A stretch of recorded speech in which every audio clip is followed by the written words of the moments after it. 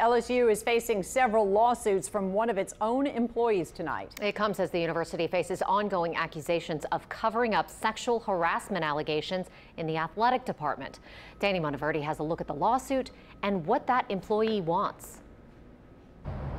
LSU Associate Athletic Director of Football Recruiting Sharon Lewis is suing the university for $50 million.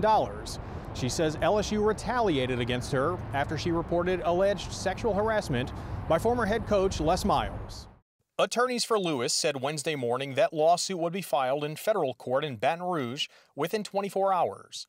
In it, Lewis alleges a hostile work environment under Miles. Among the allegations, Miles said student female workers Lewis hired looked like, quote, a bad bowling team, and that another coach told her Miles would stop bothering her if she hired, quote, prettier girls, more light-skinned black girls. She was iced out of certain meetings, all to protect an image, talking points, narratives, and the football program at LSU. Lewis was not at Wednesday's press conference, but attorneys for the former LSU track star say she faced backlash from her colleagues after she wouldn't bow to Miles' demands.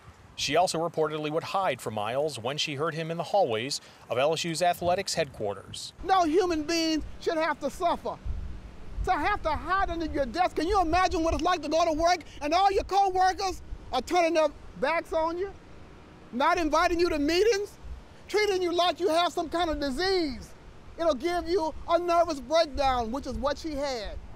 In light of the lawsuits, LSU says it will not send any of its employees to the Capitol tomorrow.